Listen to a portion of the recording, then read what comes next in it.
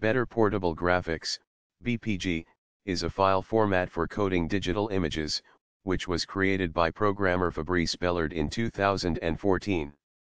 Its purpose is to be a more compression-efficient replacement for the JPEG image format when quality or file size is an issue. It is based on the intra-frame encoding of the High-Efficiency Video Coding, HEVC, video compression standard. Tests on photographic images have shown that BPG produces significantly smaller files for a given quality than any other graphics file format. While there is not yet built-in native support for BPG in any mainstream browsers, websites can still use BPG images in all browsers by including a 56 KB, after zipping, JavaScript library made by Bellard.